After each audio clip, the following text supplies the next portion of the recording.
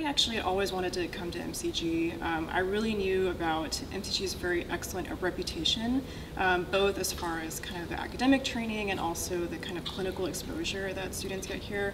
And I knew that at the end of my training, I would have the potential to be a very well-rounded physician, and that was extremely important to me, to be able to do that. So that, along with kind of just the wonderful people that are here, since being a student here, I've really realized just how amazing everyone is as far as being so supportive and really mentoring the students, and my classmates have been amazing as well. So I think for all those reasons, I'm so grateful that I've been here. So for dermatology, you have to complete a preliminary year, typically in internal medicine. So you'll do 1 year of usually internal medicine, and then you'll do 3 years of dermatology. So for me, I'll be doing 1 year of internal medicine at Mass General Hospital in Boston, and then I'll be returning to Augusta for my dermatology training.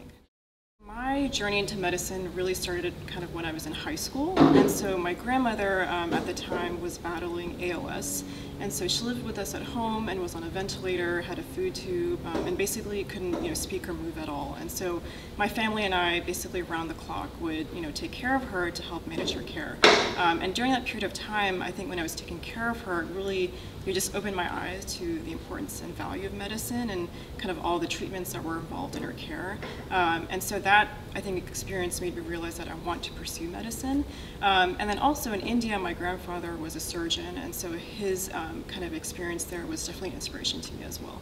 When I was taking care of my grandmother in high school, actually, since she couldn't move or speak at all, a big aspect of her care was kind of managing her skin. And so my mother and I would often, change her position so she didn't get bed sores.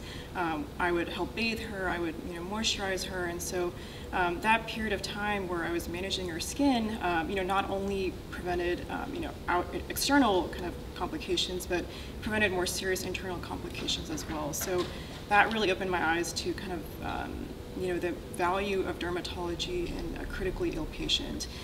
So that was kind of what got me into dermatology to begin with. After residency, I'm really hoping to pursue a career in more academic dermatology. I love the idea of being a lifelong learner, working with other faculty, residents, medical students, and teaching. And I hope to really focus on working with underserved patient populations, since that's been a really important interest of mine. I am a big fan of creative writing, especially poetry and prose. That's been a big part of my life since I was a little girl even. And so a big experience that I've had at MCG is working with The Antidote, which is our narrative medicine humanities journal.